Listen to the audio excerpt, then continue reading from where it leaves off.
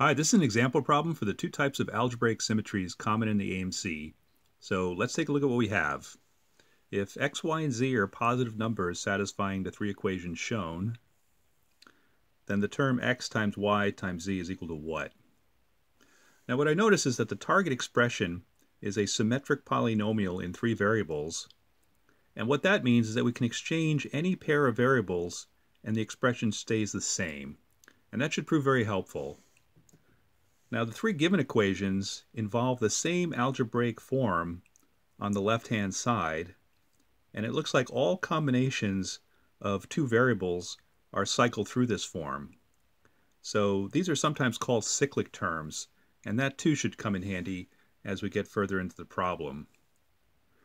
Now we have three equations and three unknowns, so in principle we could possibly solve for x, y, and z, but that's almost never a good idea in the AMC.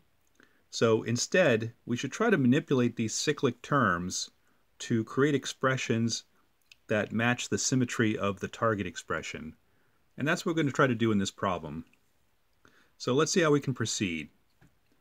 Now, one obvious manipulation to work with these cyclic expressions is to just add all three equations together. And that'll almost certainly create expressions that match the symmetry of the target expression. So let's go ahead and do that. So adding all three equations together, that's pretty simple.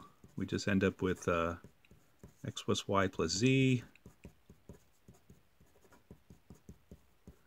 is equal to 4, 5 plus 7/3, that's 22/3.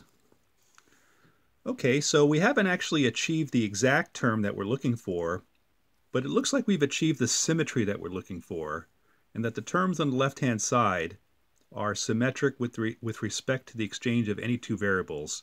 And I think that's a step in the right direction. Now, one other obvious manipulation is to take the product of these cyclic terms, and that too should generate expressions that match the symmetry of the target expression. So let's go ahead and do that.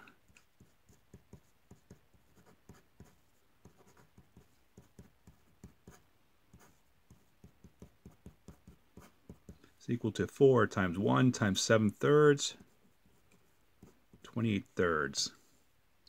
Okay, expanding this product, we have x, y, z plus 1 over x times 1 over y times 1 over z. So already this looks very encouraging in that we're actually generating expressions or terms that match the target expression. So that's a good sign.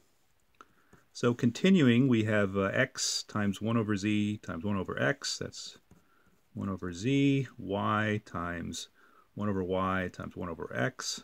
That's 1 over x. And continuing, plus z plus 28 over 3. So now we're in really good shape. We have terms that match the target expression, and we also have some other symmetries that also match the desired symmetry of the target expression. And in fact, we've actually generated terms that match the very first equation. So this allows for very obvious substitution. We can substitute 22 over 3 for this group of terms to find that xyz plus 1 over xyz is equal to 28 over 3 minus 22 over 3, that's 6 over 3, which is equal to 2. And this looks very helpful now. So at this point we could just do some guess and check. xyz plus 1 over xyz is equal to 2. It's pretty easy to guess that xyz is probably equal to 1. So 1 plus 1 over 1 is equal to 2. If you can't actually see that, the more proper way is to make a variable substitution. Say p is equal to xyz. Substitute that in to generate the quadratic equation. P plus 1 over p is equal to 2. P squared minus 2p plus 1 is equal to 0. P minus 1 squared is equal to 0. P is equal to 1. And of course p is equal to xyz, and that is choice B. So anyway, a pretty helpful problem, pretty straightforward if you recognize the two types of symmetry that you're trying to work with. And as I said, these two types of symmetry are pretty common in the AMC, and you should try to learn to recognize them. So I hope that was helpful, and please check out the description section of the symmetry video for more tips and practice problems, and we'll see you at the next video. Bye-bye.